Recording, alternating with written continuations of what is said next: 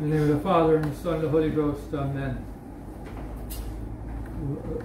The first Fridays, our Lord wants to reveal to us His Sacred Heart and the great love that He has for us. That He came down, He became man, He left heaven where He was very happy, He became man and took His miserable life on, lived in this valley of tears for 30 years, and then made His public life where He taught and revealed all that God wanted men to know to be saved.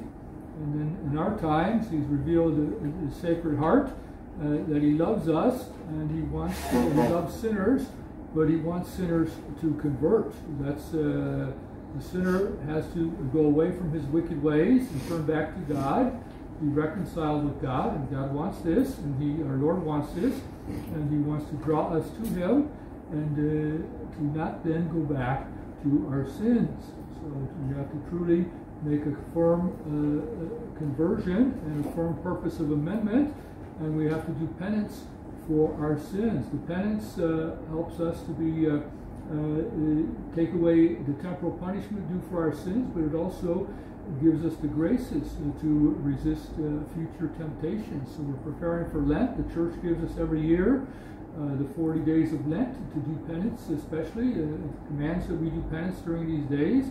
And we want to always, during these days, try to amend our lives so that we're more perfect at the end of this Lent than we were at the end of last Lent. And we draw closer in perfection. That our Easter communion this year will be better than our Easter communion was this year, because we'll be more united by God and less separated by Him, from Him, by our imperfections and by our sins.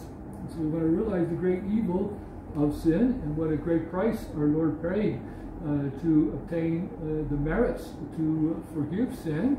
Be grateful for this and tell God, yes, we want to turn away from our sins. We want to learn from the Sacred Heart how to love. We might love our neighbor truly, and we might love others as our Lord loved us. And as we say in the Gospel, not the Gospel, we say in the Our Father, as our Lord forgives us, we have to forgive and make peace with others, and try to keep that unity of the mystical body of Christ, that unity with our fellow Christians especially. But we have to even love our enemies. So this is what our Lord did. He loved us when we were His enemies, because by sin we became His enemies. And He sets this example for us, and He says, yes, this I expect you also to do this. So let's ask our Lord that we may truly have a heart like His, that it might create in us a new heart, a heart that is like the Sacred Heart, that hates sin, but that loves always and wants to do good and wants to bring about good in others. In the name of the Father, and the Son, and the Holy Ghost.